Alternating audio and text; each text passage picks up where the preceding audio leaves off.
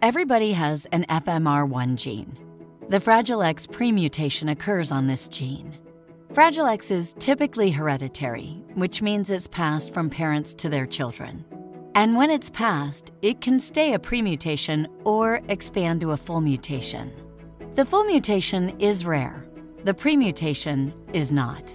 Having a Fragile X premutation can cause health risks for some individuals.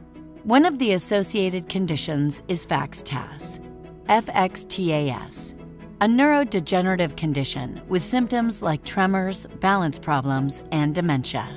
Another associated condition is FXPOI, FXPOI, which can affect ovarian health and cause infertility, early menopause, and other issues.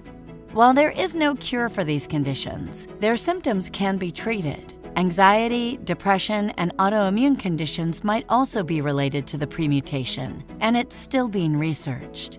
If you have neurological or ovarian issues, consider asking for the Fragile X DNA test. Fragile X is just one part of who a person is, and knowing about Fragile X can help you get the support you need. The National Fragile X Foundation has resources for everyone. Visit fragilex.org today.